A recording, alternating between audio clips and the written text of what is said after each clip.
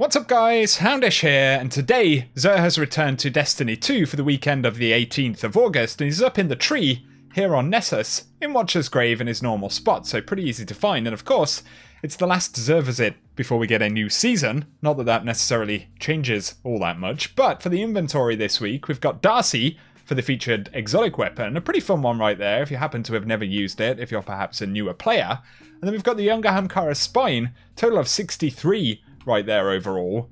The ACDO feedback fence for Titans though is a total of 65, mainly with recovery and strength. And then we've got Apotheosis Veil, another total of 65 here, pretty high recovery, and otherwise intellect is the second highest stat, so maybe some useful things for some folks to pick up, but nothing too crazy. And then we've got the Whispering Slab with Archer's Tempo and Swashbuckler, as well as Grid Skipper with Killing Wind Snapshot Sights.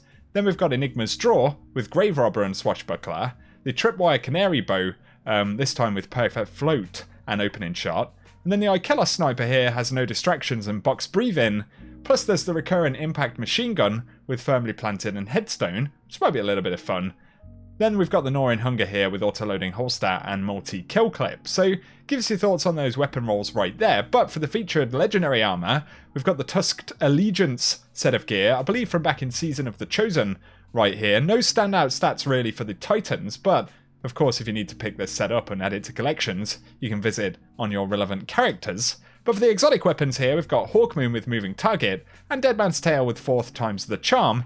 And this should be the final time we see Deadman's Tail in his inventory, since it will become craftable, dropping from the exotic mission rotator next season. So there we go, that does it for XUR inside of Destiny 2, guys. But if you're collecting in D1, he's got Celestial Nighthawk, as well as a Legacy Primary Engram, Purifier Robes, Armamentarium, and Zalo Supercell, so if you are collecting in D1 still, you can hunt him down and grab any of those. But otherwise, that does it for XUR this week. So as always, I hope the video has been useful, and if it has, a rating below really helps us out on the channel.